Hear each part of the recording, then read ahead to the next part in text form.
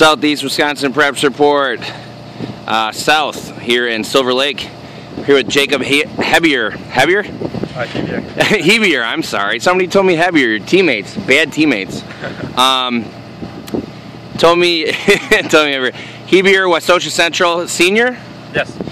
And he just won the Southern Lakes Conference Championship with a time of? 16:28. 16:28. Is that one of your best times, Jacob? It's pretty good for this season, yes. Okay, okay. How did you feel your performance went today?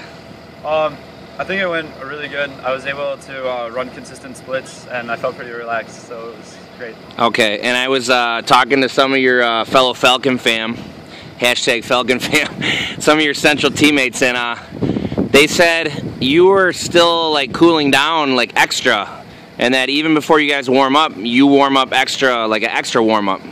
Yeah. Is that true, or tell me about that?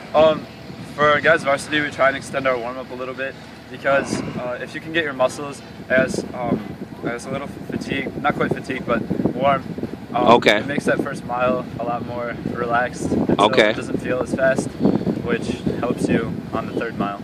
Okay. And how grueling on the body is this? Just over and over? Or do you just not? Do you run every day a long ways, or? I think we average about 5 miles a day, and it's pretty. It can get pretty intense, especially on the hard weeks. But our coaches are really good at kind of balancing it. So we have our hard days and our easy days, and kind of like once you get running and the endorphins kick in, you just feel great. So. All right, and you're a young guy. Yeah. You can take it, right? And maybe one more thing, Jacob.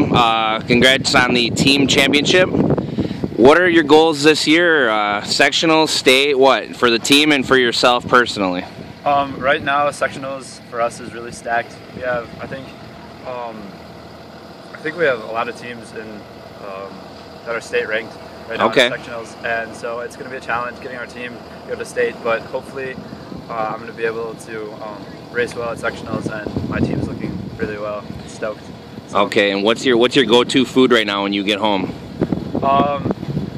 Whatever's at hand.